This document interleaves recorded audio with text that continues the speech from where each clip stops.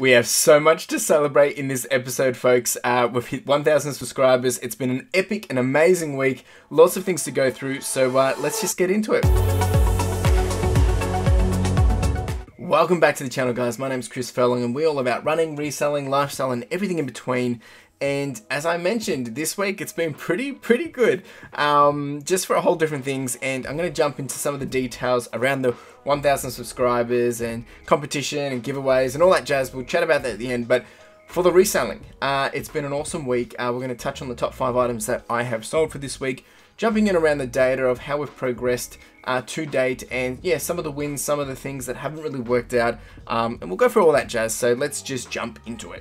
Top item number 1. This is one of the best items I've ever done, and it was a Nintendo Mario Party duffel bag. Now, there was actually a lunchbox that goes with this, and I sold that as well within this bundle. I did the guy a bit of a deal, but I paid $2.68 for this bad boy, and picked it up just in a thrift shop, and sold it for $250 plus postage.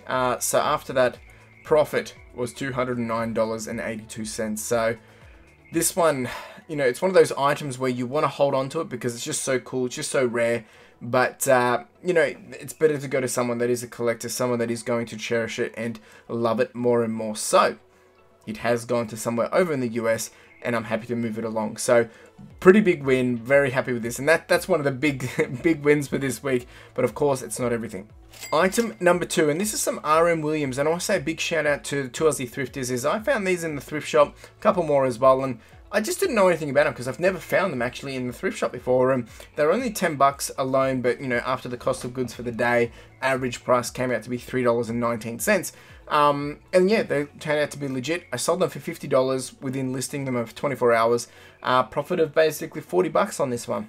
Next up is this Stephen King book, and once again, I've sold quite a few of these first edition books. Picked this one up for $2.25, sold it for just shy of $50 with a $39 profit. And be on the lookout for these because they are hardcovers, dust jackets, first editions. Most of the time, you will get around that $50 mark. FIFA World Cup. I picked this up for $1.18 in a big bundle lot. I was able to sell it for $31 plus some postage, so I came out with $25 on this one. So it's not a huge item, but to get it for that cheap, that's why it's been able to, you know, come in my top 5 items for this week.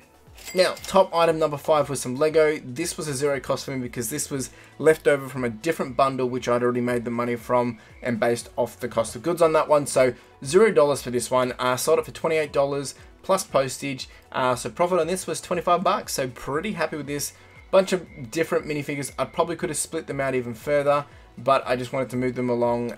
And yeah, sold this within 48 hours of listing. So flops and wins. So there's been actually quite a few refunds and DVD issues this week, ironically the same day. So one lot was a brand new sealed DVD. The guy got it, played it, took some pictures on multiple DVD players, and it was just coming up with all artifacts and all, you know, all fuzzy and whatnot, and nothing I could do about it. It was a sealed DVD, so I just gave his money back, and it is what it is. I mean, I sold it to him for like $12, so I mean, I can't really lose. And you know, I said minus postage, you know, refunded him around $7 or something. So wasn't too bad. But then on the same day, I sold 5 seasons.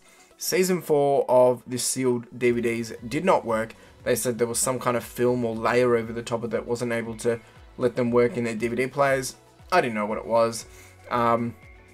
I said, what do you want me to do? I can give you a refund or send the whole thing back and I'll give you a refund. You know, so basically said I'll give you $14 back just for the DVD that isn't working. She's like, oh, can you just provide me the new season? And I said, no, I can't. We don't just stock them. She's like, oh, you know, it would be better if you could do that, which I don't know.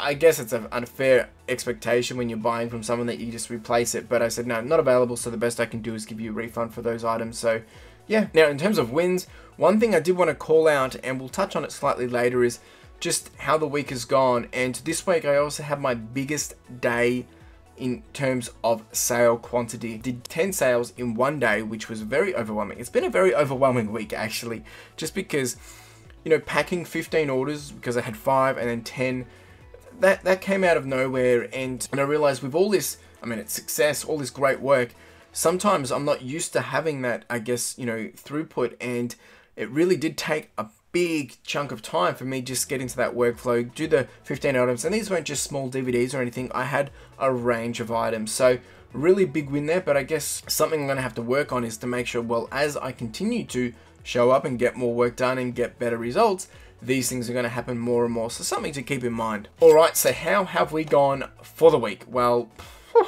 it's been an awesome week. It hasn't been the biggest sales. It hasn't been the biggest revenue, but it has been the biggest profit that I have ever done. And we've done 31 sales, margin of 71.5%, cost of goods only $82. We've sold $881 worth and a big profit of 631 bucks. So as you can see on the left hand side there, what has been selling this week, and of course the collectibles, that Nintendo bag did obviously do the big bulk of this profit.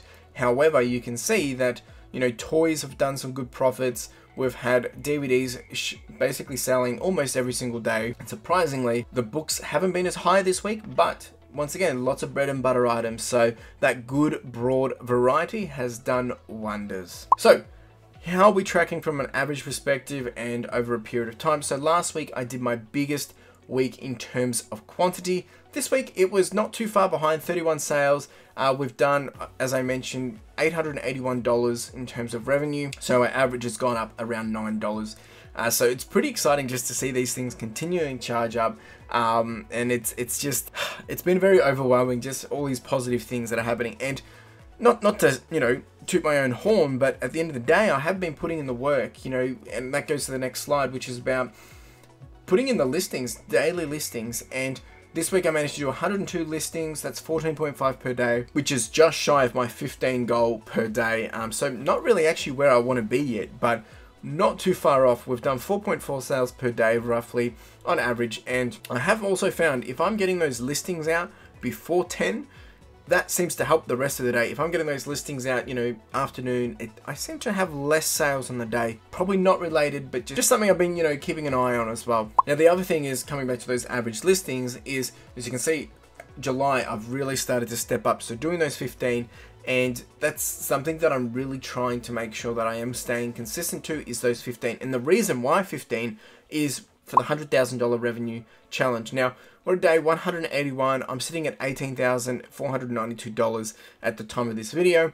So we're still behind on the 30th of June milestone. However, I created that listings needing calculator, and depending on my ASP, this will average out what I need to be doing on a certain day in terms of average listings per day for the rest of the year to get to even trying to earn that $100,000. Now, at the moment, that fluctuates between 13 and about 15, depending on my ASP. My ASP is lower this week, so the listings required per day is actually a bit higher. So at the moment, it's sitting at 14.7. So I'm trying to meet that every single day. All right, so question for this week. Now, Mossy, he reached out, you know, he gave me a good thank you for my, how I've been progressing over the last month.